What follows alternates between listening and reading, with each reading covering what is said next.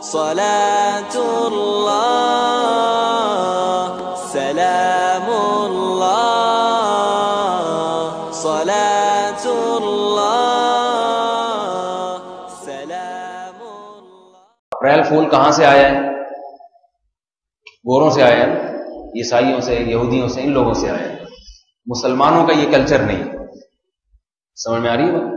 تو ایک گناہ تو اس میں یہ غیر قوموں سے نقالی، غیر قوموں سے نقالی، اور نبی صلی اللہ علیہ وسلم نے فرمایا قیامت میں وہ انہی میں سے ہوگا، پھر انہی میں اپنے آپ کو شمار کریں۔ دنیا میں جب ان جیسی حرکتیں کرو گے تو اللہ قیامت میں شناختی کارڈ میں اپنے نام کے ساتھ مسلمان لکھوا دینا، اسلام لکھوا دینا، یہ کافی نہیں ہے، کام بھی انسان کو اسلام والے کرنے پڑتے ہیں۔ تو یہ چیز چھوڑ دیں، گناہ ہے بہت سخت۔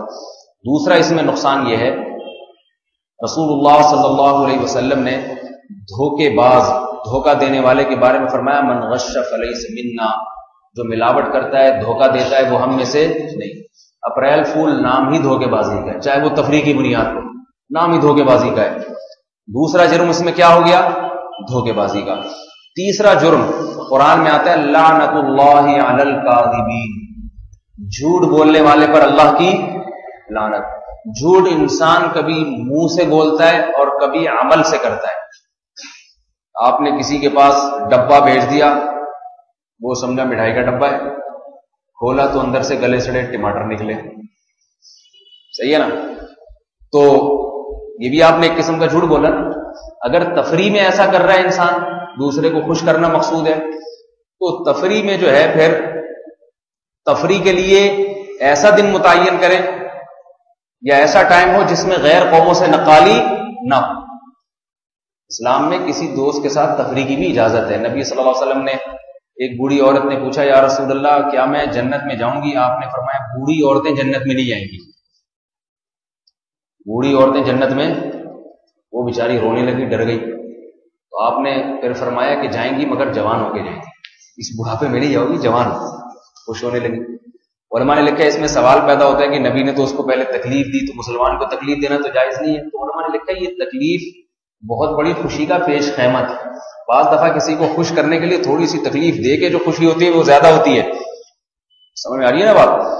تو آپ صلی اللہ علیہ وسلم نے اس لیے، ایک صحابی آئے، عرض کیا یا رسول اللہ سواری کے لیے مجھے اونٹنی چاہیے، آپ اونٹ چاہیے، آپ نے فرمایا اونٹنی کا بچہ لے لو۔ اس نے کہا اونٹنی کا بچہ کیا کرے گا، وہ کیسے اس پہ سوار ہوں گا؟ تو آپ نے فرمایا کیا ہر اونٹ اونٹنی کا بچہ نہیں ہوتا؟ تو آپ صلی اللہ علیہ وسلم بھی مزاح کیا کرتے تھے، اور صحابہ فرماتے ہیں ہم میں سب سے زیادہ مزاح نبی صلی اللہ علیہ وسلم کیا کرتے تھے۔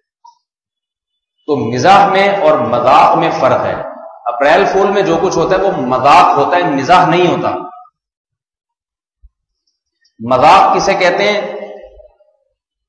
یا تو اس میں تمسخر ہوتا ہے، دوسرے کا مذاق اڑانا، اس کی تذلیل کرنا، اس کو رسوا کرنا، اس کو مذاق کہتے ہیں۔ لوگ کہتے ہیں نا بھائی کیوں مذاق کر رہا ہے میرے ساتھ، کیا میرا تیرا مذاق ہے؟ کہتے نہیں کہتے، اس میں تکلیف ہو، یعنی دوسرے کی تذلیل ہوتی ہے۔ دوسرا عنصر مذاق میں کیا ہوتا ہے؟ دوسرے کو تکلیف دی جاتی ہے، نقصان بھی ہو جاتا ہے بعض دفعہ اس کو۔ جبکہ مزاح اسے کہتے ہیں کہ القاء السرور فی قلب المومن، کسی مومن کے دل میں سرور ڈالا جاتا ہے، خوشی ڈالی جاتی ہے۔ سمجھ میں آ رہی ہے بات؟ اپریل فول میں جو کچھ ہوتا ہے اکثر و بیشتر وہ تمسخر ہوتا ہے، مذاق ہوتا ہے، مزاح نہیں ہوتا۔ سمجھ میں آ رہی ہے بات؟ مزاح اور چیز ہے، مزاح میں ایسی لطیف بات کرنا جس سے دوسرے مسلمان کا دل باغ ہو جائے، خوش ہو جائے، اس کو مزاح کہتے ہیں۔ تو پہلی خرابی کیا ہوئی؟ یہ دن کس کا ہے؟ غیر قوموں کی نقالی۔ دوسری خرابی اس میں کہ اگر آپ دوسرے کے ساتھ مزاح کر رہے ہیں یا مذاق کر رہے ہیں، اس میں اگر دوسرے کو تکلیف ہو رہی ہے، دھوکہ ہو رہا ہے، تو دھوکے کا گناہ ہوگا اس میں، ٹھیک ہے نا؟ وہ دھوکے کا گناہ۔ تیسرا جھوٹ کا گناہ، قرآن میں آتا ہے لعنت اللہ علی الکاذبین۔ چوتھی بات یہ اگر آپ کہتے ہیں کہ نہیں میں اس سے ایسا مزاح کر رہا ہوں جیسے نبی نے کیا تھا، بوڑھی عورت کو کہہ دیا تھا نبی نے نا کہ بھئی بوڑھی جنت میں نہیں جائیں گی، تو اس قسم کا میں مزاح کر رہا ہوں دوست کے ساتھ، مجھے پتا ہے میں جب ڈبے میں مٹھائی بھر کے بھیجوں گا وہ مٹھائی سمجھ کے کھولے گا، اندر سے گلے سڑے ٹماٹر نکلیں گے، تو وقتی تکلیف تو ہوگی لیکن بعد میں بہت ہنسے گا وہ۔ ممکن ہے یہ دلیل کوئی دینا نہیں، یاری بات سمجھ تو نہ ہم نے اس کو دھوکہ دیا. ہم نے کب کہا تھا اس میں مٹھائی ہے؟ ہم نے کہا تھا ڈبہ ہے, ہم مٹھائی کے 3 ڈبے بھیج رہے ہیں, ڈبے کا کہا تھا, یہ تو نہیں کہا تھا ڈبے کے اندر مٹھائی بھی ہے. تو نہ تو اس میں دھوکہ ہے, نہ تکلیف دے رہے ہیں, وقتی تکلیف ہے, لیکن اس کو مٹھائی کھانے میں اتنا مزہ نہیں آئے گا جتنا اس مزاح میں آئے گا. تو پھر بھی یہ ناجائز ہے. اس لیے ناجائز ہے کہ اس مزاح کے لیے آپ وہ دن سلیکٹ کر رہے ہیں جو دن عیسائیوں نے سلیکٹ کیا ہے, غیر مسلموں. اچھا کام, ثواب کا کام بھی غیر قوموں کی نقالی کی وجہ سے حرام ہو جاتا ہے.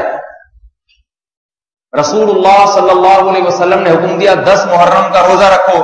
صحابہ نے کہا یہودی بھی رکھتے ہیں, فرمایا پھر 10 گیا, ہم 2 دن کا رکھیں گے تاکہ ان سے مشابہت نہ ہو. اب یہ نہیں کہ آپ اپریل فول 2 دن منانا شروع کر دیں, وہ یکم کو مناتے ہیں, ہم 1 اور 2 دونوں کو منائیں گے. وہ تو نبی نے اس لیے 10 محرم کا روزہ رکھا کہ 10 محرم کا دن تو مقدس ہے نا, وہ تو ویسے ہی روزہ رکھنے اور اسلام سے پہلے سے چلا آ رہا تھا.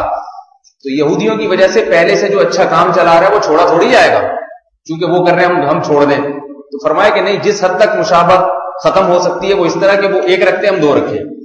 تو یہ جو اپریل فول میں جو مزاح ہے یہ تو مباح چیز ہے.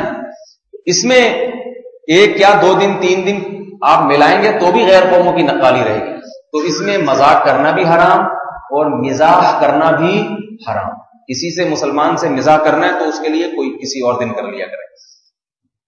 سمجھ آ رہی ہے؟ ڈبہ بھرے. ہمارے طلبہ جب بھی کوئی بات ہو نا خوشی کی تو مجھے کہتے ہیں استاد جی آپ مٹھائی کھلائیں, تو میں ان سے کہتا ہوں 3 ڈبے کل میری طرف سے.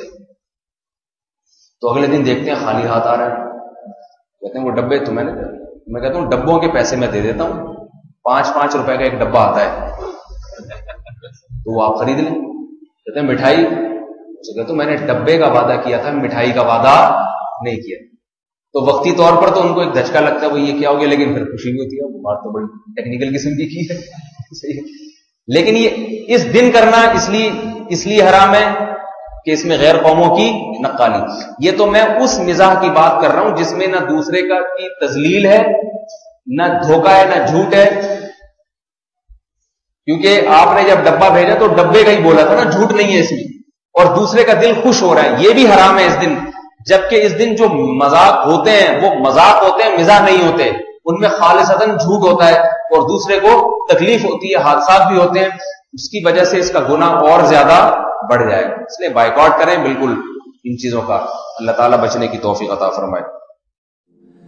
الہی یا متعال